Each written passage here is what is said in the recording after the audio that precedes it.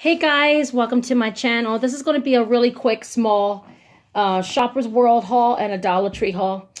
Shoppers World, I went in there. They have a few new Christmas things out, some basic stuff, but they have like some plastic toys that are overpriced, like $45. I'm not paying all that. And they didn't have nothing that I was looking for. They did have some beautiful curtains for Christmas and kitchen curtains, like the poinsettias with the gold and blue and green glitter, and it's just super beautiful, but I didn't buy those. I just picked up one of these cloth, real fancy shower curtain, and it comes with the rings. This set here was $10. They have some for $7, some for $5, different prices like that, and that's what it looks like when it's open. It's like tropical fish. So I picked up one of those.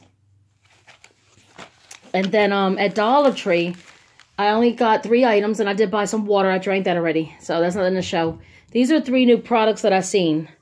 There's a brand called Modest Basics, and this one is, it says antibacterial skin cream. So I picked one of these up. And then also at Dollar Tree, I found this over there. This is the Modest Basics.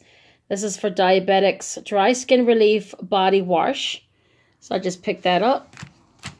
And then the last thing I picked up I saw over there was this. It's an antibacterial spray wash.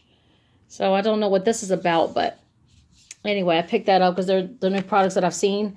And I saw it looked like a drug addict lady with her face looked horrible, and she's over there stealing makeup, like the cheap makeup, and then runs out of the Dollar Tree. So that's crazy. She got to fix her face first before you even put on makeup, which is crazy.